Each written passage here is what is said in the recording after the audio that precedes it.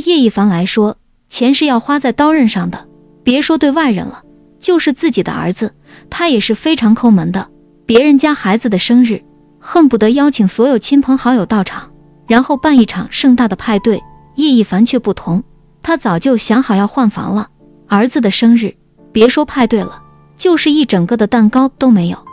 一个蛋糕不过100元罢了。就算叶逸凡想要买房，也不至于在孩子身上抠抠搜搜呀。这还不止最丢人的，何家如昔日的领导乔迁之喜，他本想包一个大红包的，可上次对方结婚已经包出去800了，这才多久又要包红包，叶逸凡肯定是不允许的，拍着胸脯向老婆保证，这事包他身上了，绝对让何家如满意。之前儿子一小块蛋糕的事情过去才多久，何家如竟然还敢相信叶逸凡？难道她忘了自己的丈夫是个抠精吗？当然在此之前，她曾叮嘱过丈夫，不包红包的话也可以买束花，就算再抠门，只要花买到位了，那她去吃饭也是有面子的。可何家如怎么也没想到，叶逸凡会带着一束韭菜花去做客。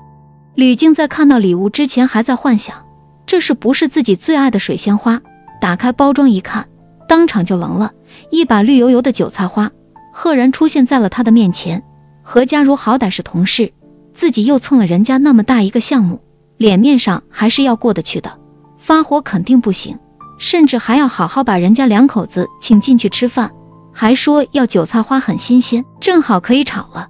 叶逸凡的这把韭菜花是没有花1分钱的，因为这是父亲自己种的，他不过是找了几张纸，把父亲的韭菜花给薅下来包进去就行了。而且叶逸凡多少是带着几分故意的，因为他知道吕静在公司没少欺负自家媳妇，好好的项目竟然被分走1半的功劳，这事搁在谁心里会舒服呢？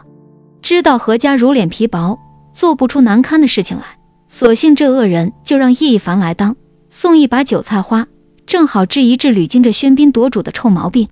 好让他知道什么人情世故，不过都是戴着一层虚伪面具的假象罢了，谁离了谁都能活。何家如压根不靠着他，送一把韭菜花已经算是很给吕静面子了。不得不说，这治人还是得靠叶逸凡，堪称抠精的他，看似小气，实则是很聪明的，知道如何不着痕迹的讽刺他人，也知道怎样给妻子报仇。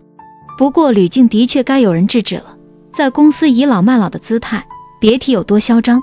何家如就是脾气太好，懂得知恩图报，这才成了软肋，被人肆意拿捏。如果不是叶逸凡的话，吕静还不知道要给何家如穿多少小鞋呢。